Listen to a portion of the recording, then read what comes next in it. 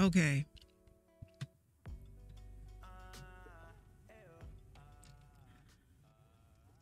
So I'm never going to forgive the motherfucker that totally took something I had posted in my stories out of context when I said that I actually enjoy role playing, and I thought that people knew what role playing is in gaming, or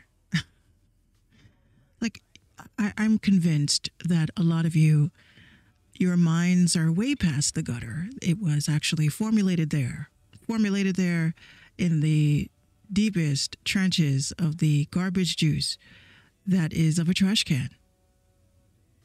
So again, you guys see that I like to play with these bots and things like that. But one of the things that I discussed on TikTok in my friends only was the fact that people were building different artificial intelligent characters to invite them into their storylines of role playing.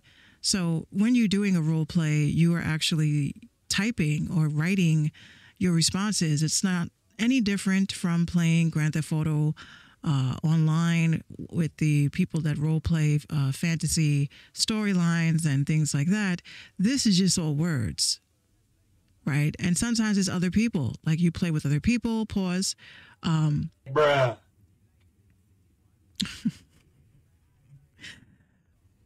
But you can also deploy bots in order to be of assistance of a story. So this particular time, I'm actually excited to try this one out. This is called the Superhero Adventure.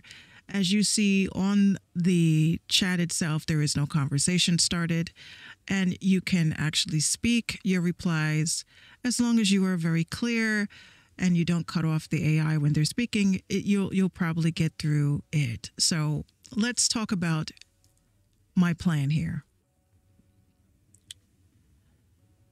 So Superhero Adventure says, can you defeat the supervillains of this metropolis?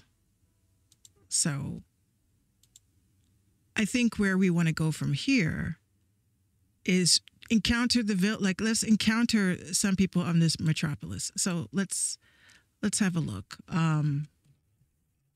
And again, when you do stuff like this, make sure that your browser settings for your microphone is actually switched on, because automatically they turn off the microphone and you have to enable access to that. And that's if you're using the Microsoft bullshit browser. I've, had this issue before, whatever. So here we go. I'm going to unmute the AI and we're going to go right into it. How would you start a superhero adventure? Oh, okay. I know how I would start. Okay, so if I am I would be like a superhero, but in a villainous way. Because I'm good, but I'm also bad when I defeat you. So it's like I'm good to the right people, but to the wrong people, or people that are trying to wrong me, you will think that I was the spawn of fucking Satan. Bruh. I'm just keeping it real. So this is how we'll start it. Okay, here we go.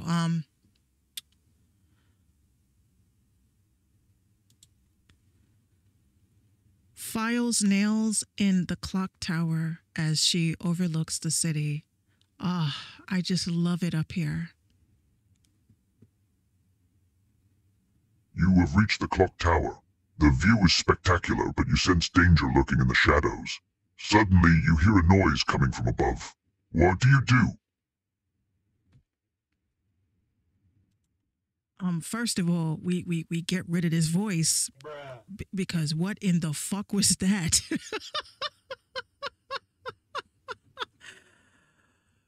Homie, your voice is very Master Shredder like, like what the fuck? Okay, I'll try to overcome it, because obviously we don't expect our villains to have really soft voices. So as you've reached the clock tower, the view is spectacular, but you sense danger lurking in the shadows. Suddenly you hear a noise coming from above. What do you do?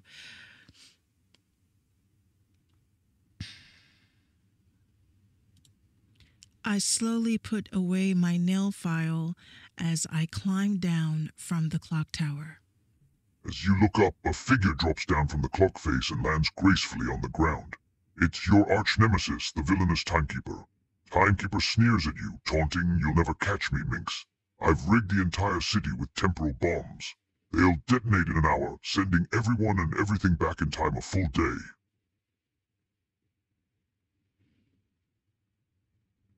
Oh, that's clever, yet boring. A menu appears before you. Looks at menu. What do?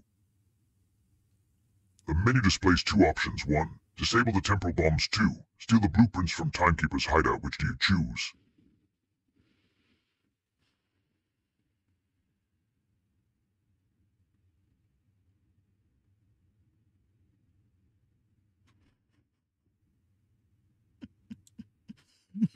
Bruh.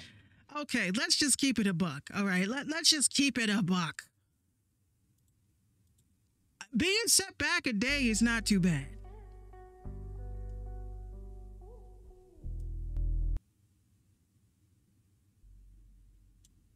It's only a day.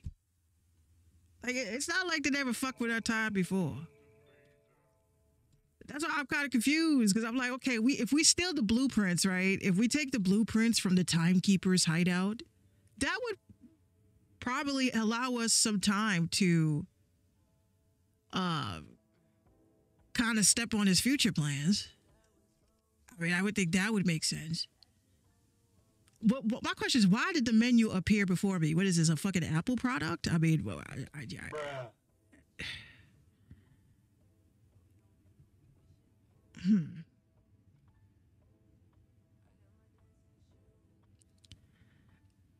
If we disabled the bombs, I mean, I'm just keeping it a buck. Let's look at the options here. Hold on. Okay, so you'll never catch me, Meeks. I rigged the entire city with temporal bombs. They'll detonate in an hour, sending everyone and everything back in time a full day. It's just one day. That is just one day. We could do a day. Bruh. Y'all could take a day. I'm still in the blueprints. I don't care if y'all think that's the right answer.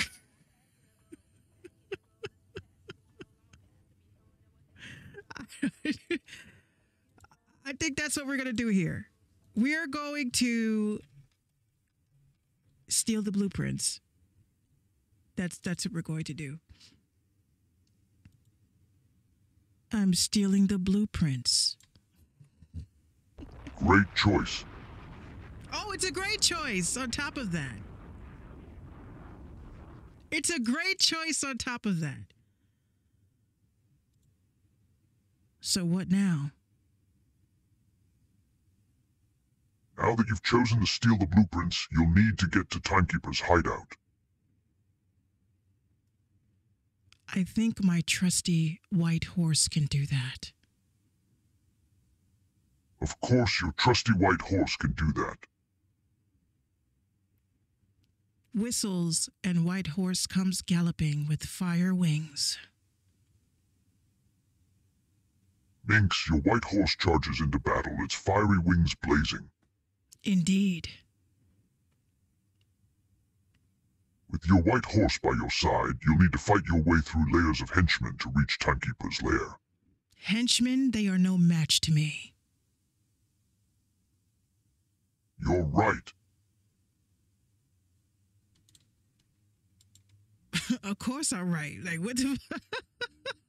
Bruh.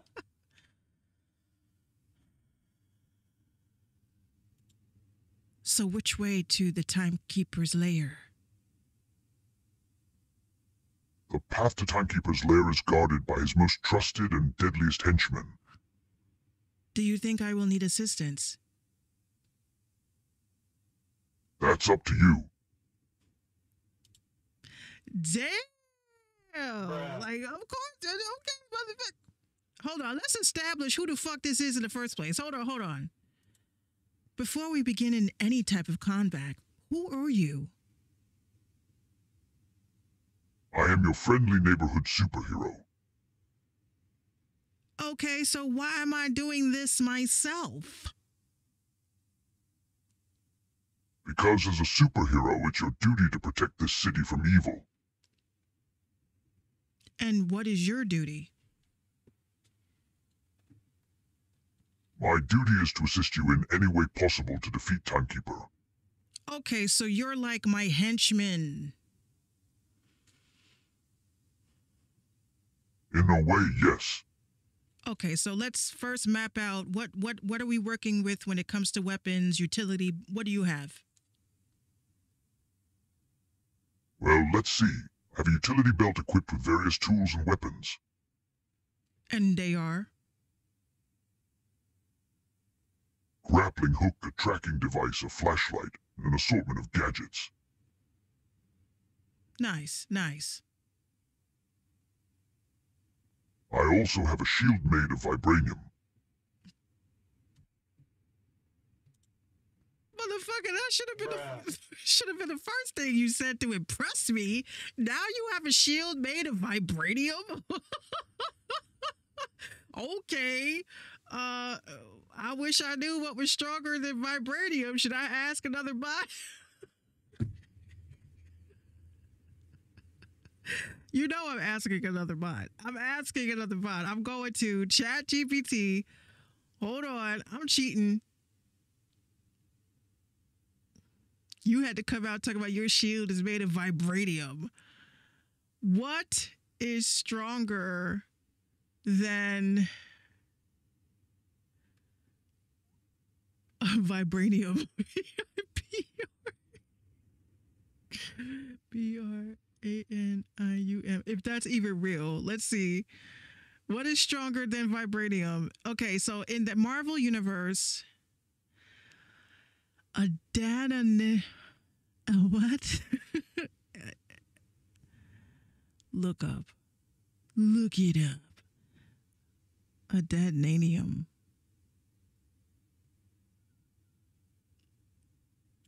So in the Marvel universe, adamantium is considered stronger than vibranium in terms of sheer durability. It's famously known for being the material that coats Wolverine's skeletons and claws. While vibranium absorbs our vibrations and kinetic energy, making it nearly indestructible, adamantium is virtually indestructible in its solid form, resisting all forms of damage. So, however, there are variations of vibranium and adamantium, like proto-adamantium, Bruh. which is the alloy that makes up Captain America's shield. Okay. And Uru is the metal that is to forge Thor's hammer. So within the Marvel Universe, adamantium and vibranium are among the strongest known substances. Maybe I shouldn't be researching on how I could be stronger than my so-called trusty henchman sidekick. Maybe I should just let him be strong on his own. Maybe I should just do that. Maybe I shouldn't be a hater as a superhero already. Maybe I should just let him have it. Okay, you motherfucker with your vibranium. Good for you. Let's continue. A shield made of vibranium? That's very, very special. Yes, it's indestructible and can deflect almost any attack. And of course, I have my superpowers. So that means that if we get into a tough stretch, I know that you will be front and center. Exactly. Okay, he said it.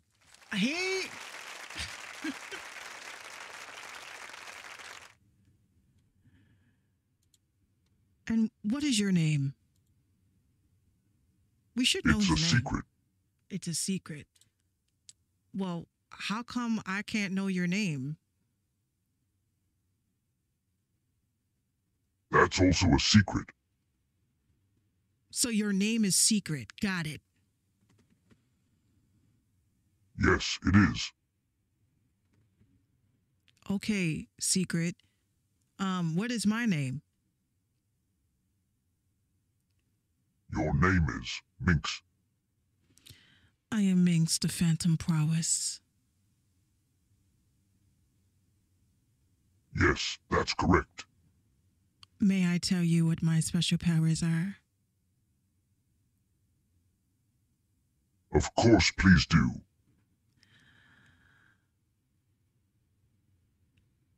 I am able to do decodes of situations and see the future based on what I've decoded in my dreams, so which means I'm connected to the astrals. Interesting. What was interesting about it? The fact that I'm connected to the astral?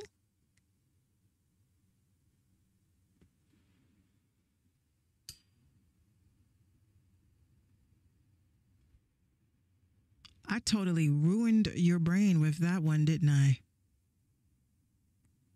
Not at all.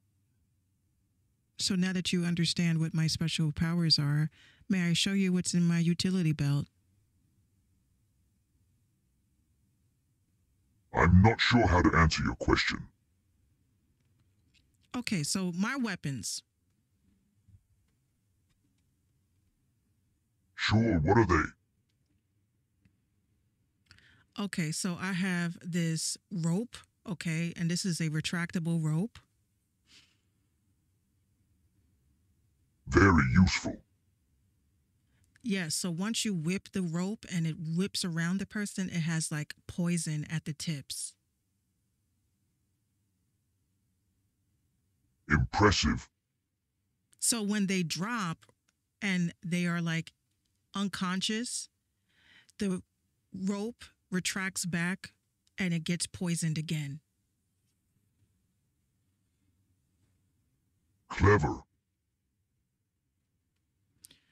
I also have knives on the side of myself. Great. These knives are so sharp that it can cut a razor blade. That's quite sharp. So now that you know what I have, what's the next step? All right, let's see what you've got. Let's get to the place that we were talking about. Lead the way. Well, I don't know where I'm going. That's why I asked if you were leading. Minx, calm down.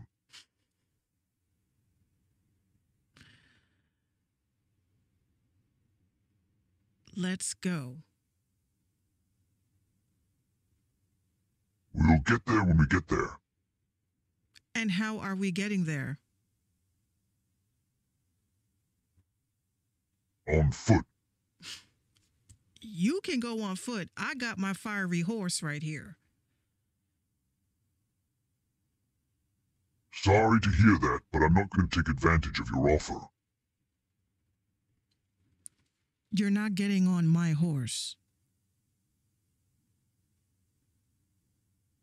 I'm not interested in getting into your personal space, so let's just walk. Climbs up on the horse and gallops away, watching you get smaller in the distance. Nice try, but I'm not falling for it.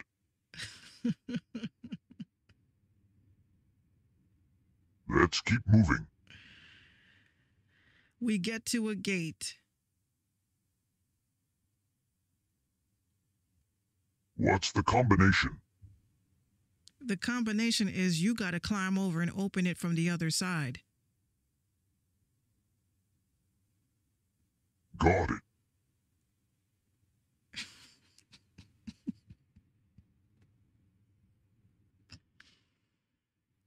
Opens gate. Well done.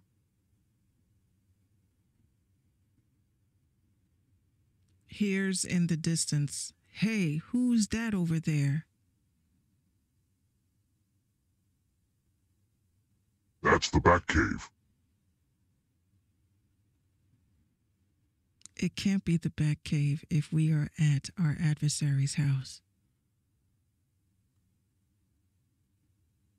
You're not invited to the Batcave.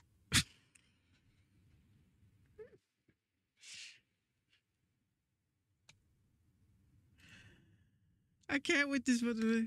I said, how? I'm going to show you how fast I can type. How can we be at the Bat Cave? Oh, I didn't even turn this off. Not a good idea. The Batcave is protected by traps and guards. Okay, I thought we were at the timekeeper. We are, but this way leads to danger. Okay, okay. So let's find another way. So let's find another way, bro. Agreed. You have to look on the left side, and I will look at the right. All right. All right, better take your ass and do it. Here's foot steps. Get down. Get down. We're like, no, I'm tired of hiding. I think we should just attack them. I don't feel comfortable talking about this. Bruh. I'm tired of hiding. We should just attack them. On my cue. On my cue, we jump out and attack them. Absolutely not. Yes, you Bruh. 5, Hide and wait. 4, Stay quiet. 3. They are closing in. I was like jumps from bushes, screaming erratically.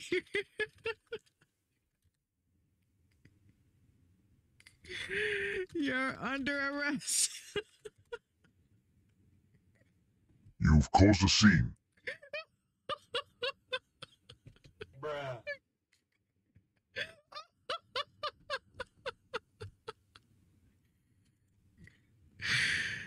Oh,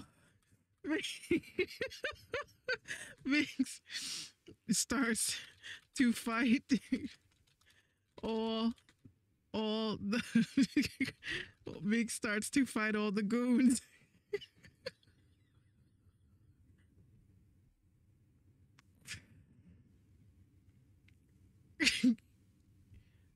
Nothing. He's left the chat. He don't want to play. Help!